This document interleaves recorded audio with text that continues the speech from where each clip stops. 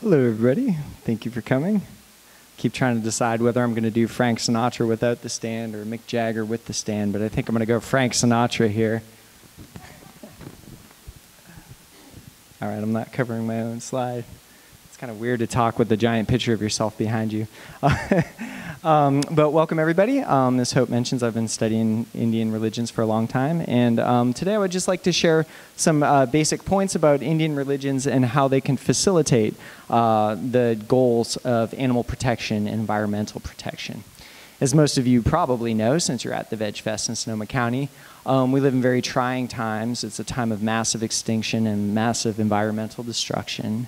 Not to mention the animal holocaust, which is killing 70 billion animals a year. That's 2,000 animals every second. So we live in a unique age. It's unique in the scope and range of destruction that we face on our planet.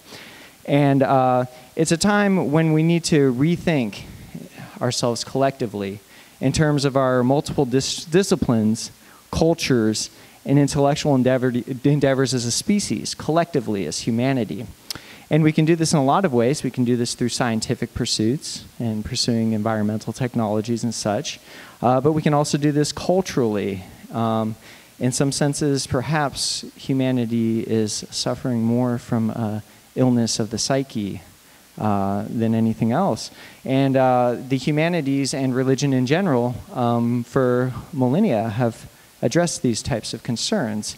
But however, given the scope of our current environmental and animal crisis, we're going to have to take another look at our religious traditions and see how they can be reinterpreted to address our current ecological needs and the needs and ends of protecting animals.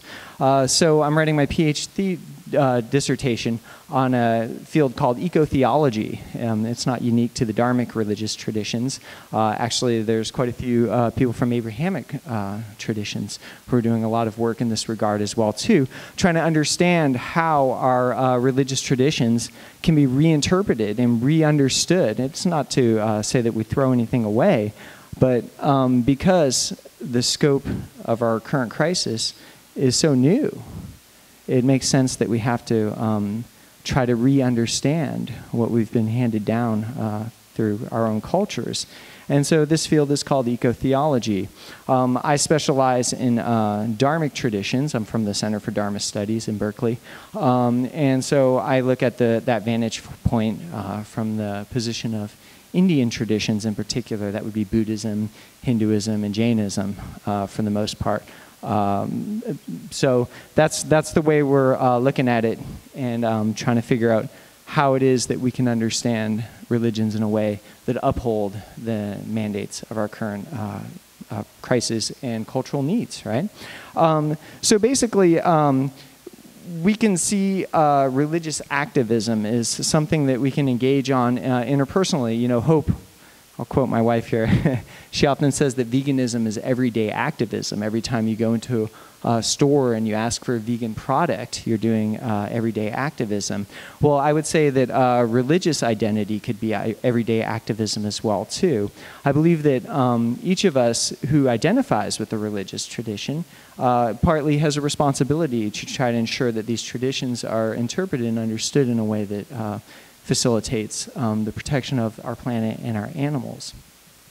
So in that regard, I'm speaking to 3 different types of people today, and I think most people fit under one of these categories. The main purpose for me in my talk today is for, number one, to encourage people who identify with Dharmic traditions. I don't know how many people in this room identify as either a Hindu, a Buddhist, or a Jain, but I would like to encourage people who do identify with Dharmic traditions that their traditions can and do uphold the dictates of animal protection and environmental protection. Secondly, I'm speaking to people who are curious about Dharmic traditions, people who maybe are fascinated and maybe even pursuing an identity within a Dharmic tradition. If you walk through the lobby out there, I want you to count how many times you see Buddha or Ganesha or the word ahimsa. How many people have ahimsa shirts and ahimsa necklaces? So it's here, it's around us. We're surrounded by it. So we're obviously fascinated by it, even though I'm sure a lot of people don't necessarily identify with these religions and these traditions. They certainly are speaking to us in a dialogical way. So I'm speaking to people who are curious and understanding more about Dharmic traditions, perhaps even identifying, and saying, yeah, these traditions can be seen as upholding the dictates of animal protection, environmental protection.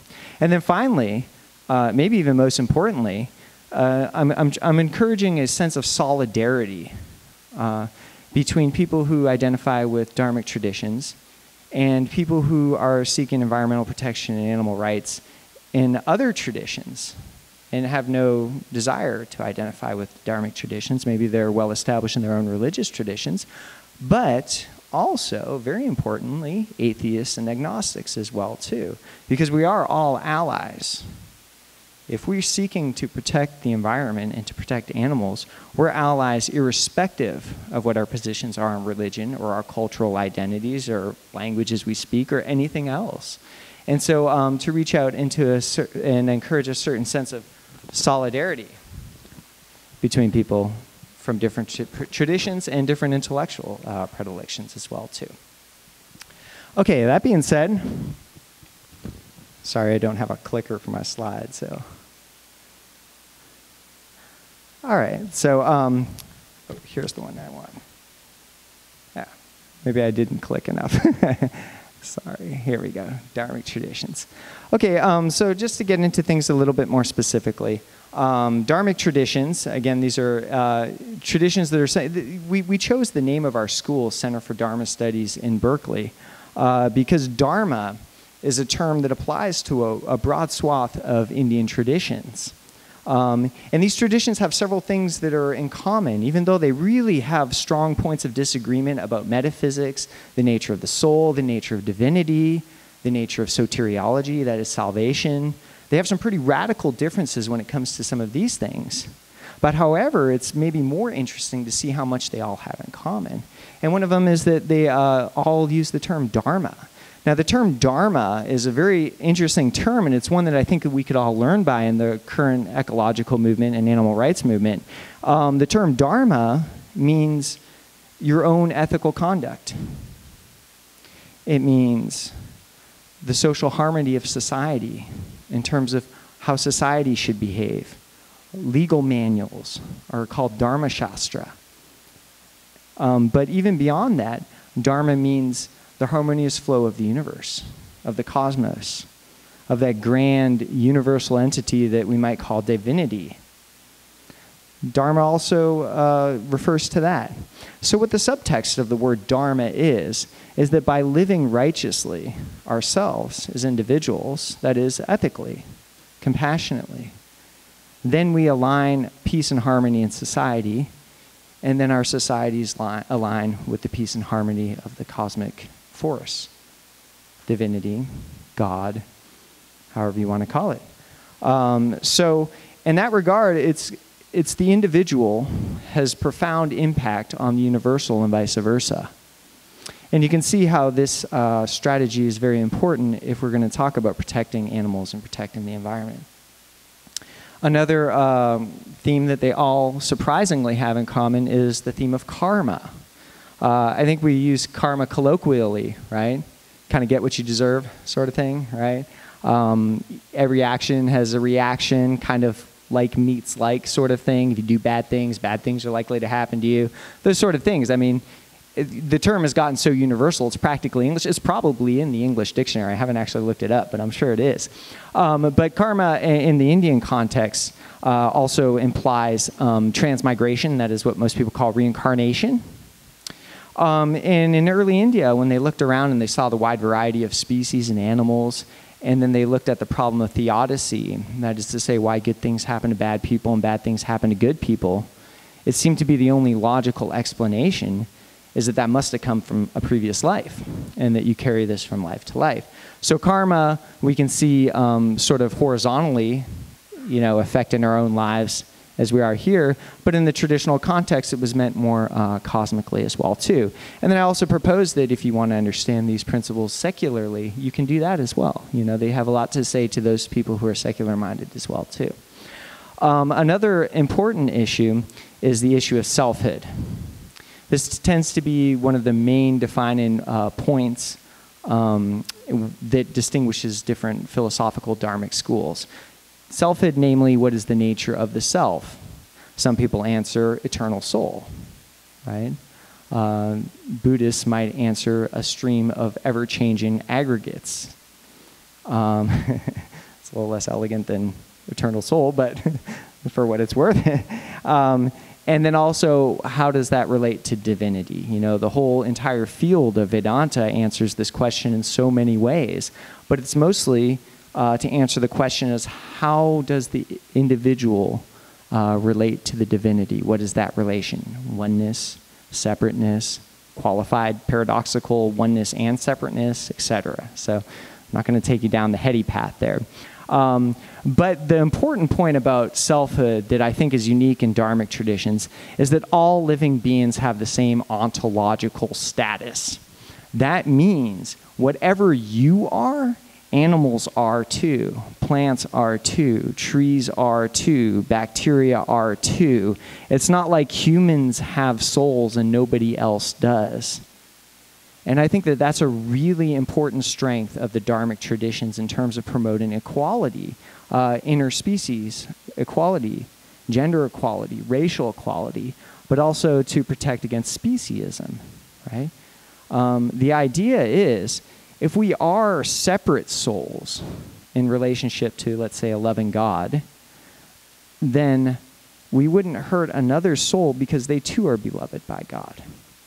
If we are all one, to take a different philosophical position, and we are all one with God and non-different, then we wouldn't hurt another being any more than we would hurt ourselves. So in this sense, selfhood becomes the point, because we all have the same ontological status as humans, but also as species. It implies ahimsa. Ahimsa paramo dharma. I was so thrilled to walk out there in the quad and to see a shirt with a little pig on it that said ahimsa. Not 5 minutes later, I was talking to a lady and I looked and her necklace said ahimsa. I was kind of thinking about walking around the festival and counting how many times I've seen this word, ahimsa. Ahimsa means nonviolence. I had a friend named Ahimsa. He had hippie parents. And I asked him when I was probably about 17 years old. I didn't know anything about Sanskrit. I think I'd just read Be Here Now, and it rocked my world. And I said to him, what does your name mean? He says, dynamic compassion, right? It's a little bit of a liberal definition, but the feeling is, I mean, that's really what it implies. It implies this compassionate concern, this radical non-harming, right? And it speaks very strongly to the animal rights and environmental movements.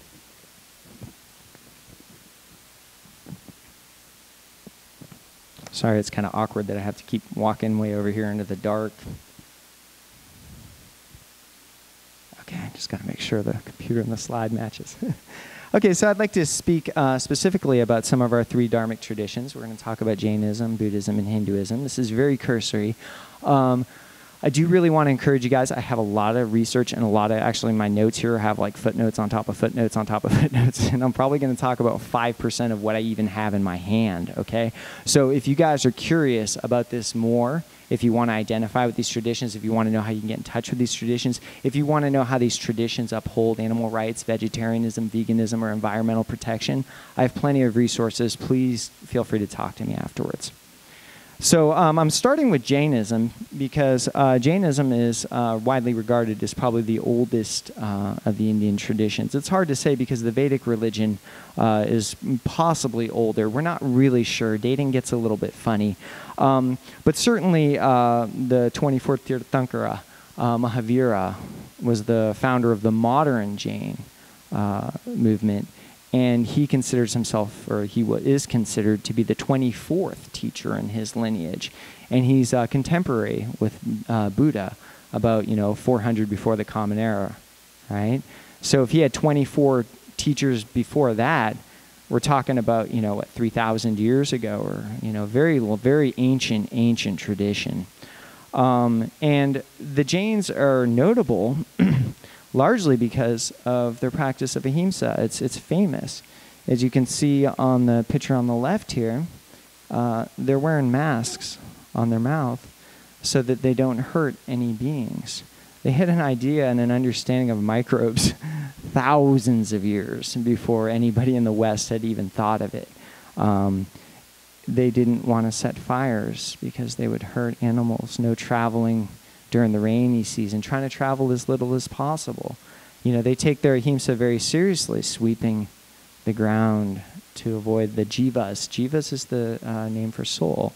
And they have a very unique metaphysics that demands this radical nonviolence. And it's based on the understandings of karma, but also their understanding of selfhood. Their understanding of selfhood is that each one of us has an individual jiva, an individual soul, right? And it's kind of interesting because it's very material. You know, a lot of other traditions, the nature of the soul is much more metaphysical. You know, it's not quite as tangible. But with the Jain tradition, you have a material soul that occupies your body and is actually the size of your body. And every action that you do creates this gooey karmic substance that sticks to you, right? And where you are reborn and what plane of existence you're living in is determined by how much of this goo you have weighing you down. So we are weighed down by our karmic goo, and we're stuck here. And so naturally, the way to ascend is to mitigate your karmic actions in a way that your soul becomes purified. It's a soteriology based on purification, right? Soteriology, if you guys don't know what I'm talking about, it means like salvation, right? You know, Dharmic traditions kind of have a somewhat pessimistic appraisal of reality, and that is that, you know, we are suffering, and suffering is going to happen here, and there's no real way out of it. Person you love today dies tomorrow. The happiness that you feel today leads to the suffering of tomorrow. We call this, it's been referred to as klesha theory, right? The idea that, you know, the Yoga Sutra says, vrittaya panchataya kleshta kleshta, right? All of your mental observations, if you will, are either going to be painful or non-painful. However, they consider love and happiness to be painful, right? Listen to the blues. Listen to country western music. There you go. So with the Jains, what they're doing is this process of karmic purification, whereby they abstain from actions that are either potentially harmful or are harmful, in a way that their soul literally becomes cleansed, and they're able to elevate through 14 different levels and basically ascend. And that's their praxis. And that's why they take ahimsa very, very seriously. Jainism, like early Indian Buddhism, has a almost secular approach to divinity. And the reason I say that is, if I were going to say a heavily theistic approach to divinity, I would say one that relies strongly on grace. I studied at a SFTS in San Anselmo recently. It's a Presbyterian seminary school there. And the professor, who was Presbyterian, he said Protestantism is an extreme religion. It's an extreme religion. And I said, you know, of course, everybody's perplexed. You don't think of Protestants as extreme usually. He says it's extreme because religions tend to either posit that somewhere on the spectrum of salvation has to do with either your effort or the grace of God. And moderate religions are kind of right in the middle. You got to do some stuff. God will help you with other stuff. Extreme religions, such as Protestantism, I'm no authority on the issue, but it's coming from a pretty good source, rely solely on the grace of God. Shin Buddhism and Pure Land Buddhism is like that as well, too. Actually, in Shin Buddhism, they have the strongest articulated sense of grace, where actually anything you do is going to be wrong. And then you have to solely rely. And if you think about it, if you really think about it, just stop for a moment and think about how many times in life you got what you wanted and it didn't work out so well. Or you didn't get what you wanted and it worked out great. So we really even know what we're doing? And the Shin Buddhists would answer, no.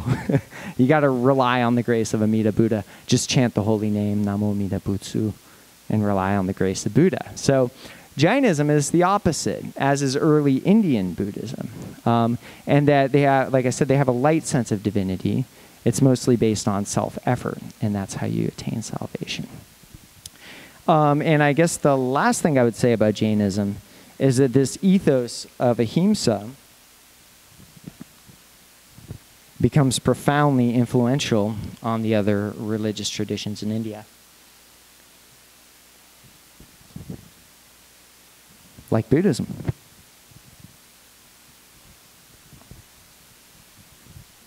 So the Buddhists in the early Jains really took this ahimsa business very seriously, right? This whole karmic business very seriously. And they criticized the existing Vedic religion that relied heavily on animal sacrifice. They criticized it as himsaka dharma, a violent religion, right? And so the Jains are kind of a polar opposite of that in the sense that they took nonviolence all the way. And the Buddhists followed this model quite a bit as well, too. As we can see here, ahimsa influences the first of the 5 pillars of Buddhism, not killing, right? Pana atipata, right, in Pali. Right? Not atipata, pata root, not to kill anything that has prana, right? Not to, pata means like literally fall, not to fell anything that has prana being life, right? And that's the first precept. And to become a Buddhist in early India, you pretty much did 2 things. One of them is you took refuge in the 3 jewels. Buddham shardanam gacchami, dharmam shardanam gacchami, sangham shardanam gacchami. You take refuge in the Buddha, the Dharma, and the Sangha. The other thing is you take a vow to follow the 5 precepts. Number 1 is no killing. Now, it turns out these 5 precepts in Buddhism are very familiar. They actually sound a lot like ahimsa, satya, steya, brahmacharya, parigraha. Those are what we call in Yoga Sutra Mahavratam, the great vows. But the oldest instantiation that we have of this is in the Jain material. These are the vows that the Jains took. Ahimsa, non-violence, we've talked about. Ahimsa, satya, telling the truth. Asteya, not stealing. Aparigraha. Right, this is ahimsa and parigraha are probably the 2 main ones for the Jains. Aparigraha means non-consumerism. That's what it means. Don't consume. This is very important for Gandhi. You know, and Gandhi defined aparigraha. He says, if you own a chair that you're not using, you have stolen that chair from somebody who needs it. Right? So consumerism was considered theft. And do I need to point out the parallels between that and global economy? First world countries stealing the resources of the third world? So you can see how a constructive eco-theology can reinterpret something as ancient as a parigraha in a very novel way so that we can understand our first world consumerism in a very different light, right? Ahimsa satya steya brahmacharya, sexual misconduct. This gets interpreted in a lot of different ways. Usually for the clergy, it means celibacy. However, some scholars have suggested, eco-theologians have suggested, that this could support the mandates of feminism. You know, misconduct, not objectifying women and seeing women as manipulable objects of sexual desire, etc. So even that can have modern application. Another scholar I was reading recently said that restraints on sexuality can help keep populations in check. Taboos around sexuality. Now, that being said, I personally, with the findings of modern science, think that we need to be careful about pathologizing sexuality, which is a different issue. But at the same time, I think certain restrictions, you can see how sexual behavior can be harmful, right? So those are some of their other vows that the Buddhists and the Jains have in common. And also, as I just cited, the Yoga Sutra becomes very influential in classical yoga philosophy and becomes very influential. But it all starts with the Jains. Okay, so not killing, and then right conduct, and then right vocation. Okay, these are 2 other kind of very fundamental teachings in Buddhism. If anybody here has ever read the Wikipedia page on Buddhism, actually I'm not sure if I have, Buddhism for Dummies or your, Religions 101 class in junior college or whatever, everybody's heard about the Four Noble Truths. It's probably in your high school textbooks. I don't know. It's been a little while since I've been in high school. But the Four Noble Truths, the first one is dukkha. Everything is suffering. Everything can lead to suffering. How we live creates suffering, right? It's kind of similar to the klesha theory that I was saying. The thing you think that's going to give you happiness oftentimes does not. External sources of happiness actually tend to lead to suffering. And then we have to, in a sense, find suffering or happiness within, right? Dukkha. Then the next one, samudaya, right? Tardishna, upadana. The thirst for the thing you don't have and the clinging to the thing that you do have is the source of suffering, right? If I could just have that. If I could just hold on to this, right? But you don't get to keep anything, right? Third one, nirodha. There's a possibility of getting out of it. It's not a pessimistic appraisal. People say everything is suffering for the first noble truth, but everything's not suffering if you can get out of it, right? And then the way out is Eightfold Path. And the Eightfold Path can be divided up into 3 different sections. The middle section is called Shila. Shila means behavior, behavioral prescriptions.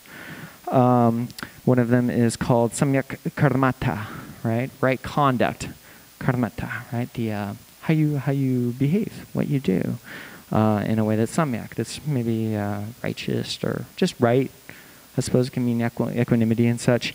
And we can see that this has a certain ahimsa. When you see like the Visuddhimagga, for example, Buddha Gosha does a nice exposition on right conduct as being not hurting different beings, right? So again, we see the influence of ahimsa very strong in some of the most fundamental concepts.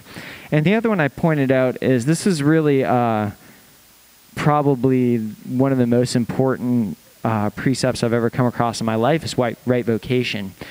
And it's kind of funny because, I was discovering Buddhism when I was probably about 18 or so, and I discovered the Noble Truths very early, and I was, very, into it. But I can never get past the right vocation. I think when I first started studying Buddhism, I was a cook in a restaurant, serving meat.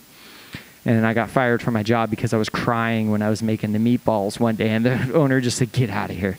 You're in the wrong place." She was actually she learned to cook at Tassajara, if that's not irony. But but she didn't learn to cook meat there. But anyway, so she kicked me out for that. And then I got a job waiting in a vegetarian restaurant that had dairy products. And for those of you who don't know, dairy products are basically liquid meat in modern society. There's no real distinction between meat and dairy in modern society.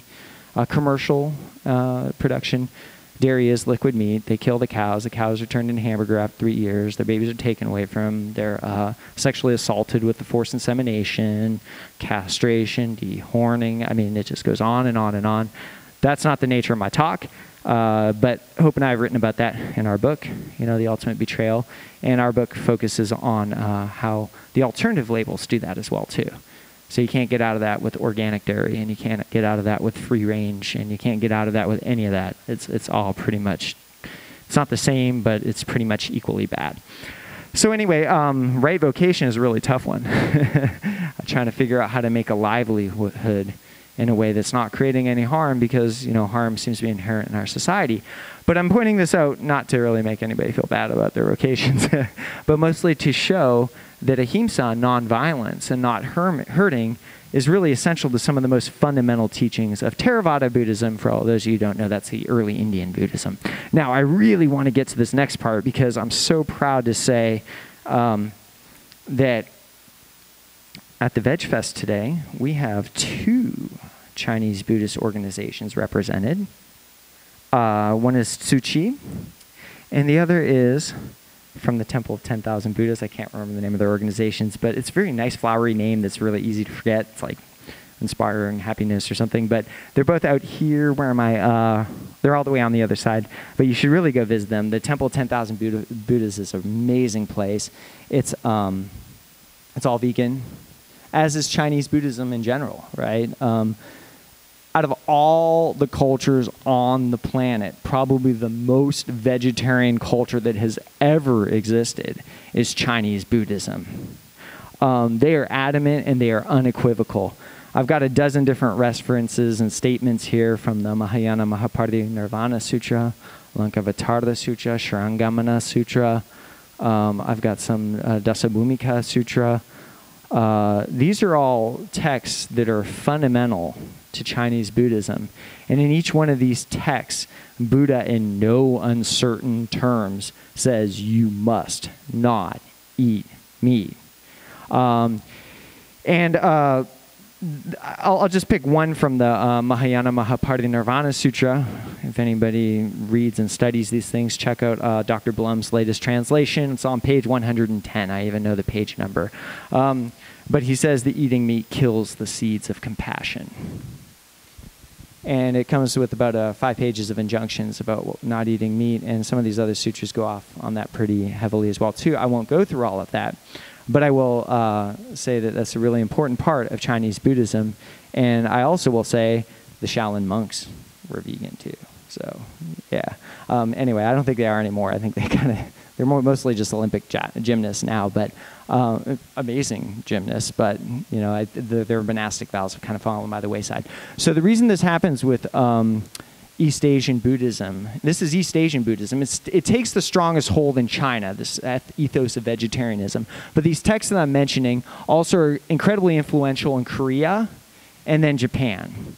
And up until the modern age, Japanese Buddhists were vegetarian.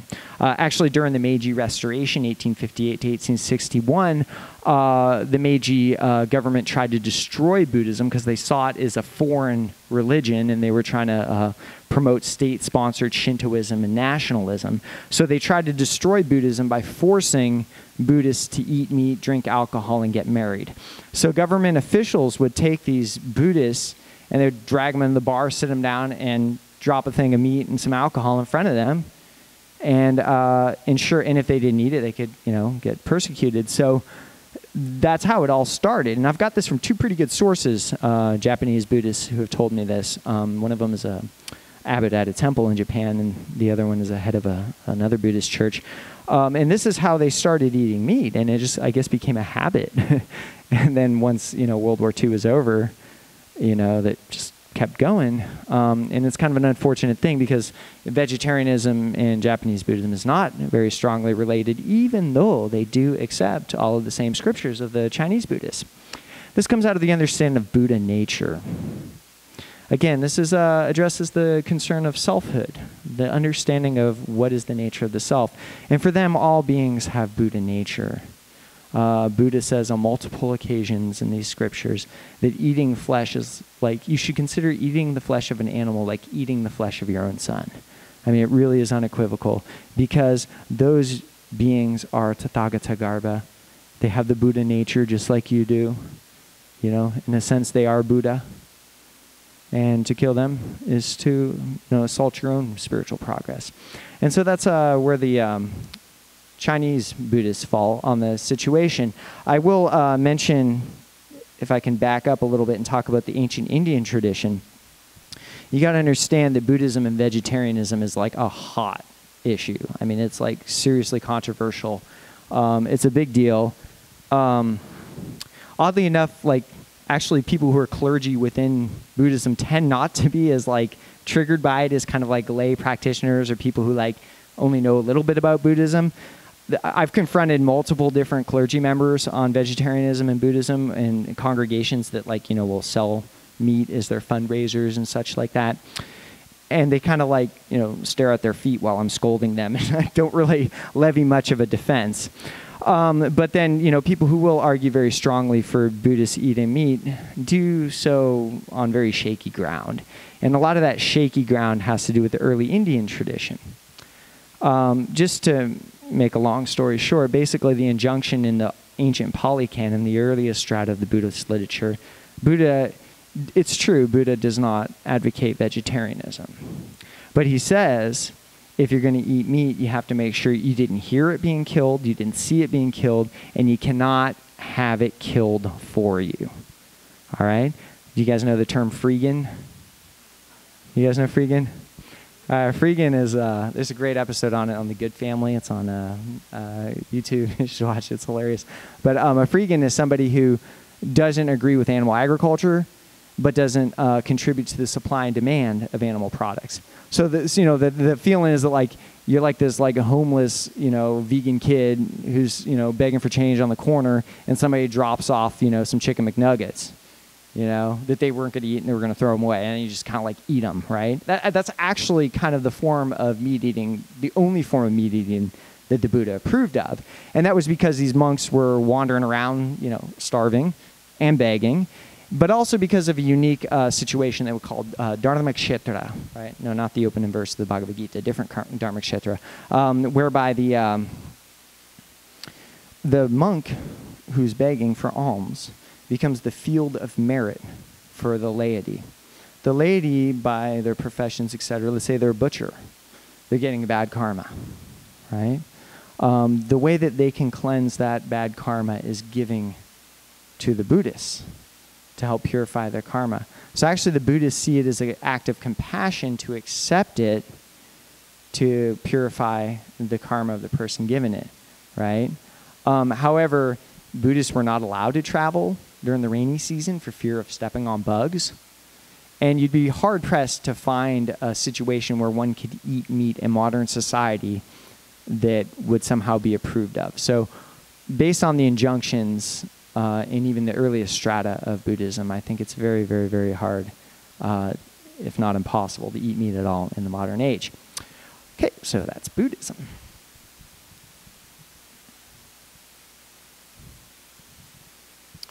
All right, the next section that I would like to cover is Hinduism. Okay, I will qualify this statement by saying that there's a lot of, I don't know how to say this in a way that doesn't sound weird, but there's a lot of Hindus who don't like the word Hinduism. The argument here, and actually we also have a wonderful, the argument is that they like the term Sanatana Dharma. They see Hinduism as being like a sectarian term, right? It was also one that was created by foreigners, and you can imagine, people in India are a little sensitive about imperialism and foreigners dictating things and such. It was actually a Parsi word that was used to describe the Indus Valley civilization and the Indus River Valley. And it's a word that doesn't even come from India, is kind of the long and the short of it. So a lot of Hindus these days prefer the term Sanatana Dharma. I use the term Hinduism just because it's accepted. People use it. People know what I'm talking about. If I walk up here and start talking Sanatana Dharma, everybody's going to think I'm talking Sanskrit or something. But that was true. But anyway, so we do have one organization here with ISKCON. These guys are Vaishnavas. They're a particular branch of Hindus over here. They're my friends, Dinabandhu and Lalita, so I encourage you to go see their table. The founder of that tradition, Srila Prabhupada, came over here in 1965. And there's actually a nice book called Holy Cow, written about, otherwise known as Hare Krishnas, right? Written about, no, they don't go to airports. That's been illegal since 1993. But anyway, they've done a lot to promote vegetarianism in Western culture. And some analysts and some scholars actually argue that vegetarianism wouldn't be as strong in modern society had it not been for their particularly unique way of proselytizing. And that involved feeding people, right? And it worked. If you've ever eaten at a Govinda's, you know. And then you listen and then you pick up some literature. And so they really did a lot to spread the modern vegetarian movement. So anyway, they're very wonderful advocates and allies for us in the animal rights movement. So anyway, when I talk about Hinduism, I usually teach it in multiple different ways, but one way that we can look at this is in like strata of literature. The most ancient literature accepted by Hindus is the Vedas. Then the Brahmanas are a commentary on that, and the Upanishads are a commentary on that, so it's like a layer. And then the three other texts that I've selected to talk about are the Yoga Sutra, the Mahabharata, and the Bhagavad Gita. I really think the Yoga Sutra is like the coolest text right now because it's like, I mean, it was kind of important in ancient India. You know, it basically becomes a seminal work for one of the major philosophical schools of yoga. Yoga is a classical Indian philosophy. But it's kind of getting new life because of the modern yoga movement. It's so rad because like people who like don't know anything or really even care about Indian religion are suddenly reading the Yoga Sutra. It happened to me, 15 years ago. I was taking yoga classes or whatever. I was kind of interested in this stuff. And I just decided to like randomly memorize the entire Yoga Sutra, and I did, you know, and it was rad. It changed my life forever. But a lot of that was because of the influence of the modern yoga movement, right? So it's a neat text, and it's a good one to refer to. So in the ancient Vedas, we see a strong reverence for life. You know, deities are, natural features, rivers, the sky, the clouds, fire, these kind of natural elements are divinized and personified as actual deities. So you see this strong reverence and sacredness for life, if not a strong, if there's really no vegetarianism in that particular body of literature. But that's not to say that it's not conducive to seeing life and seeing nature as sacred. And it's a very, very ancient body of text. The Brahmanas, a little bit later, there are some injunctions. We see our earliest injunctions against killing animals, you know, injunctions against killing cows and bulls, you know, our first kind of instances of cow veneration. And then by the Upanishads, even though there's not really vegetarianism emphasized in there, we start seeing the strength of karma theory.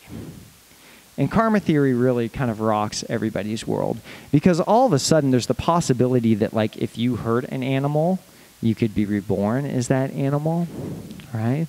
It says in the Manava Dharma Shastra that you will be reborn for as many hairs as that animal had on the body. There's a story in the Jataka tales in the early Buddhist strata about a goat. He was actually the Buddha in one of his previous incarnations, and he's being led to a slaughter. And first he starts laughing, and then he starts crying. And the Brahmana who's about to slaughter him says, you know, well, why are you laughing? He says, because I just realized that this is my 500th time being reborn an animal and being slaughtered, and next time I get to be reborn a human. And they says, well, why did you cry? He says, because I realized that you're going to be reborn 500 times now. So this is what karma theory does when you understand things in this way. I wanted to say something about religious truth. Religious truth is not truth necessarily in the same way that scientific truth is objectifiable, tangible streams of data based off of cause and effect. Maybe cause and effect are important. But religious truth has causal efficacy. If something is real, it can cause something else to happen. This is a Buddhist argument, you know, Tattva Samgraha, I believe. Shantaraksika makes this argument that you determine if something's real based on whether it has causal efficacy, if it can cause something to happen, right? So, in that sense, religious truths cause us to act and cause us to behave in a certain way. They cause us to have various different experiences. They cause us to intensify certain emotions and mitigate others. They cause us to treat others in a certain way. They cause us to model society in a certain way. So these have truths. I consider myself deeply religious to a variety of dharmic traditions. And I'm an ardent believer in reincarnation and karma. However, I can't really tell you for sure what happens after you die. Because to me, that's not really the point. To me, the point is, I don't want to hurt anyone because I don't want to be reborn an animal a million times. And in that sense, it's true. And that's good enough for me. I know that's not everybody's understanding of religious truth, but that's the one that I like. So anyway, with these articulations of karma, we see how people want to hurt less. People start following ahimsa more. There's a nice reference to ahimsa in the Yoga Sutra.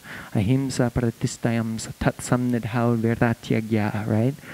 When one practices nonviolence, there's a tyaga, a vaira.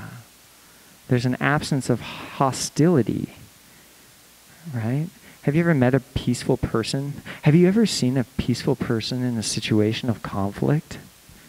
It's the coolest thing, right? There's all these stories about Gandhi just cruising around in India, you know, creating a ruckus, and some thugs are hired to go kill him, and then next thing you know, they're at his feet crying, right? There's several stories like these. This is what this sutra means. Ahimsa pratistayam tatsamnidhau virdatyagya. It means when one practices ahimsa, there's an abandonment of hostility for those who are in their presence, right? Is that right? You make society peaceful by your own conduct. There's the subtext on that. That's a very important point in the Yoga Sutra, and Vyasa explains it as never hurting any beings at any time. There's a number of references to ahimsa and vegetarianism in the Mahabharata. My favorite is the discourse between Bhishma and Yudhishthira. After the horrible holocaust of the Kurukshetra war, Bhishma has been pierced 100 times with arrows, and he's laying on the ground waiting to die. And Yudhishthira, the Pyrrhic victor of the battle, goes to the grandsire Bhishma to teach him how to rule before he dies. And what does Bhishma do? He takes this opportunity to ensure that Yudhishthira does not eat meat. It's a wonderful reference. I have citations for that if you're interested. And then last, my beloved Bhagavad Gita. I spend 2 hours every morning reading it, and I've been doing that for many, many, many, many, many years. And every day I discover something new, if not 100 things. There's several injunctions against selfishness, engaging in the world, lokasamgraha, right? Seeing other beings as yourself. We're talking about selfhood. You know, they're ontologically the same. We might be different on the outside in the material level, but we're all the same on the inside. And that is a central teaching of all these dharmic traditions, and it's very strong. We're supposed to see all beings, vidya vinaya sampane, brahmane gavi hastimi. You know, seeing all beings as equal, right? Sarva bhuta hite rataha, treating all beings with love and respect. This is all in Bhagavad Gita.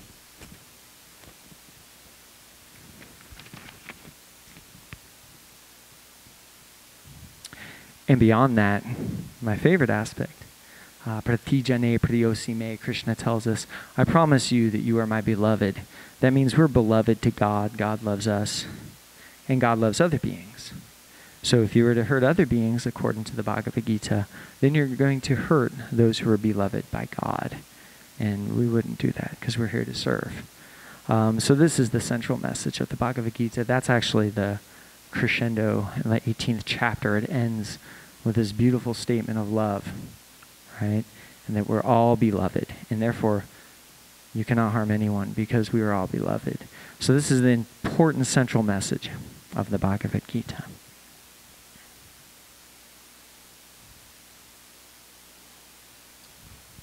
Okay, I just want to close this lecture again with talking about the importance of constructive eco-theology. All of the things and all the texts and all the teachings in schools and literature that I've discussed in the last hour are very, very, very ancient, but they all have a potential to apply to our modern situation. If I can impress one point upon you today, I'd like to impress upon you 2 points, 5 points. The more I think, the more points I have. Religion is a power, right? Somebody criticized Gandhi one time for being religious, since religion has been responsible for so much destruction throughout history. And Gandhi said, who's responsible? The people who are religious or the people who abandon religion?